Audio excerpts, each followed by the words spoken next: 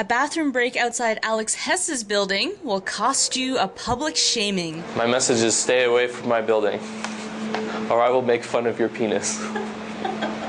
The building manager at 1266 Queen Street West near Dufferin Street was pissed off enough with all the public urination in his entranceway, he created a small penis alert poster campaign.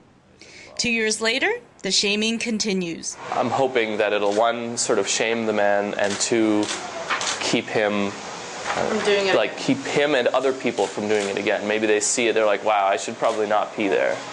The latest posters show a ginger-haired man urinating against the wall while texting on his phone earlier this month.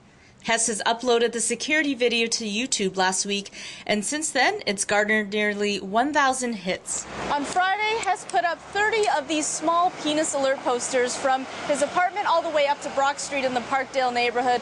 A lot of these posters have been ripped down since, but people that have seen them have said that it's kind of embarrassing. When it comes to public urination, the person has to be caught in the act, according to police. And the one thing, if an officer actually has to physically see you committing the offense. Right. If that's the case, you'll be charged against the City of Toronto Municipal Bylaw ticket. It's approximately $125. The mystery P man in 2009 was never identified, but the poster campaign serves as a good deterrent for others thinking about whipping it out in public. For the Sun News Network, I'm Jenny Ewan.